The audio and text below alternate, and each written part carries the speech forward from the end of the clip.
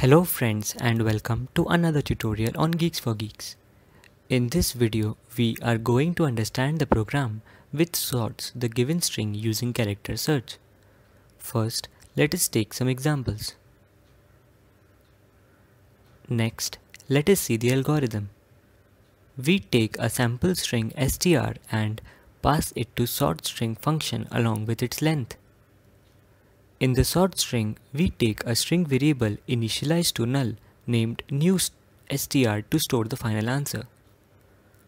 Then we run a for loop from character A to character Z.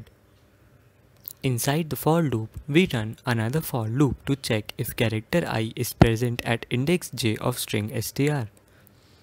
If yes, we add it to new str.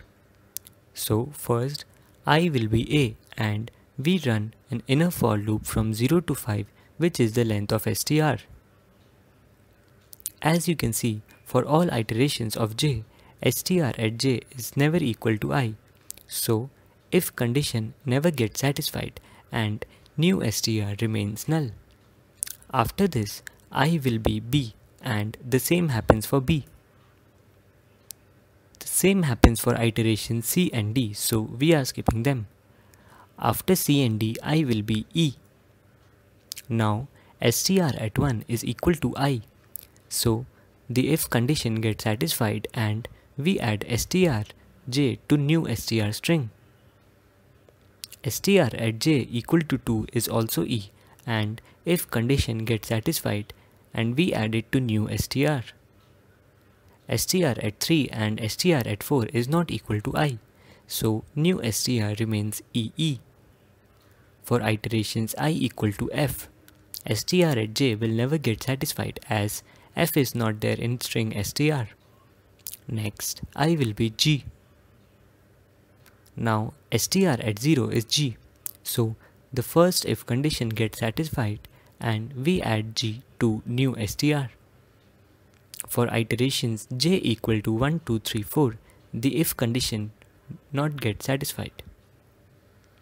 Next, for I equal to h, I and j, str at j will not get satisfied. So we are resuming from I equal to k.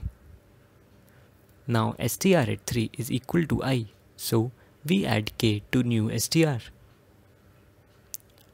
For I equal from k to r, the if condition will never get satisfied and we are resuming from I equal to s.